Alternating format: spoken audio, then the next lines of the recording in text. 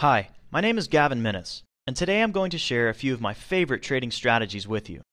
We'll start with two popular trading strategies, the news fade and the inside day breakout play. And then for those of you who are more familiar with charts, we'll finish up with a strategy that incorporates a few basic technical indicators. Let's get started with the news fade strategy. When a news event is released, there is often a lot of irrational market movement. For example, this large spike occurred in the euro-dollar immediately following the release of non-farm payrolls, or NFP. NFP is a measure of the number of people employed in all activities except agriculture. It is released on the first Friday of the month and is historically the most market-moving news event for the dollar. Now, what we are looking for with this strategy is a correction. If we look closely at the price action about 15 minutes after the news event, we can see that the price begins to move back to previously traded levels. Take a look at the price action here after the release of the United Kingdom's CPI numbers. There was a spike of about 80 pips, and about 15 minutes later, the price action begins to revert back to previous levels. Here's the price action after German GDP numbers.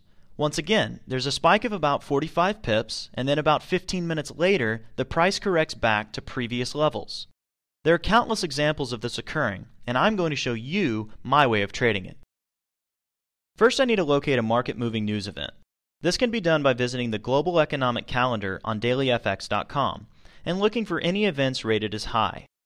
Then I'm going to watch for a substantial market move following the news event. Now, the critical step in this strategy is timing. We want to wait 15 minutes before we do anything. After 15 minutes have passed, we're going to trade in the opposite direction of the recent price action in anticipation that the price should revert back to previous levels. We want to set a take profit around the price levels previously traded, and a stop just outside the most recent high or low that was made after the news event came out. Placing a stop to limit potential losses is very important, as there's always a chance that the price action will continue in the initial direction of the move. Let's now look at how we can use this strategy after a news event like NFP. After looking at the global economic calendar, I can see that NFP comes out at 13:30 GMT on November the 7th. If we pull up a euro-dollar chart for that time, we can see that the euro-dollar spiked up about 64 pips after that release. If we had implemented our strategy by waiting 15 minutes and then selling here around a price of 1.2820, sure enough, the price reverted back to the mean, and we could have closed out our trade around 1.2780 for a profit of 40 pips. On this strategy, we probably would have set our stop just above this high, probably around 1.2835. So even if the price action continued in an upward direction, we would have been stopped out for a loss of only 15 pips. That's a pretty good trade. We risked 15 pips for the potential to make 40 pips or more. Please keep in mind that using this strategy and others in this webinar do not guarantee profits, as market conditions could vary, and currency trading involves substantial risk of loss and may not be suitable to all investors. Our next strategy is the inside day breakout play. We're going to look for a particular candlestick pattern on this one. We want to locate a daily candle whose high and low price are contained within the high and low of the previous day's candle. It should look like this. You can see that the high and low of this candle never goes beyond the high and low of this candle, which directly precedes it. When this candlestick pattern emerges, traders will look to buy 1 pip above the high of this candle, or to sell 1 pip below the low of this candle, in expectation that the price will break out of the previous high and low.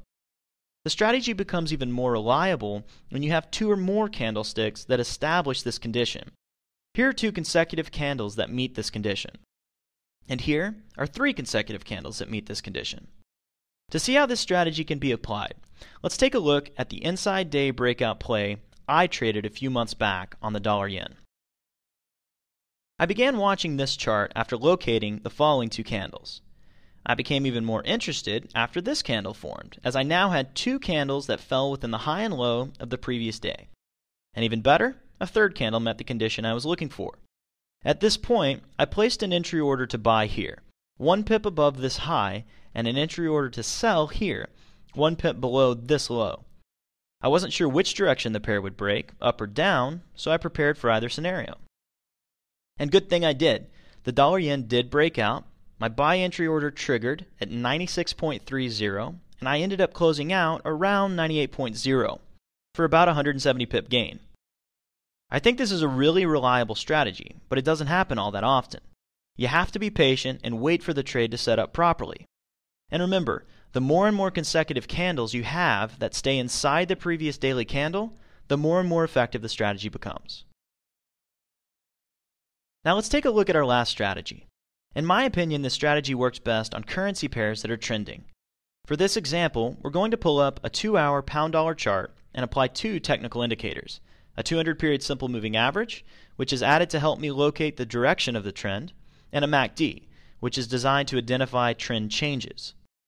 If the price action is above the 200-period moving average, like it is here, the pair is currently in an uptrend.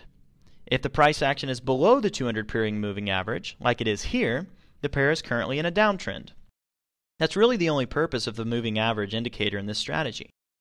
Most of the time, we'll be focusing on the MACD indicator, which will provide us with our buy and sell signals. Here's an outline of what we will look for with the MACD indicator.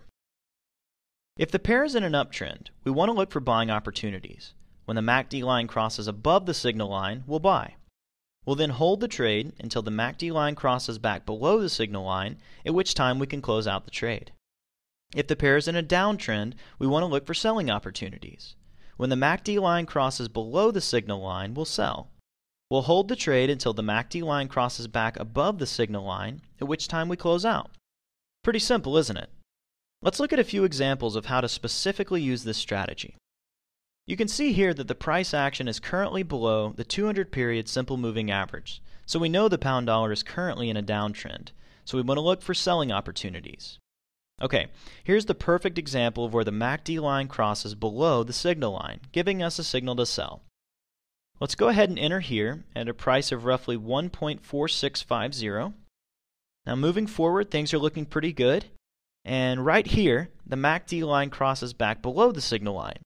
We can close out our trade here at about 1.3960 and take a profit of about 690 pips. Okay, here's another one. We can sell here at this cross and wait for this cross to get us out of the trade. Once again, a nice trade with a profit of about 280 pips. Now, applying this strategy in the same manner as I've described does not guarantee profits, but I think many of you will find this to be a good strategy to experiment with. I feel that the strategies that we've discussed today are relatively easy to understand and to implement. But keep in mind, no strategy is perfect or will work every time. Make sure to practice and test these strategies out on a demo account to make sure you're comfortable using them. Also, if you'd like to know how to take these strategies to the next level, or if you simply need further assistance on how to understand these or other strategies that you're working on, I recommend pursuing one of the following options. By visiting the following link, you can visit with an FXCM specialist and other traders at our online trading forums. This is a great way to get additional feedback and recommendations on what you're currently working on. Another option that I highly recommend is participating in FXCM's 8-day Intensive FX Power Course. This is a great way to jumpstart your education, and for the amount of information that is covered in this course, the price, $19.99, is well worth it. To learn more, please visit our course homepage. I hope this presentation has been helpful, and good luck with your trading.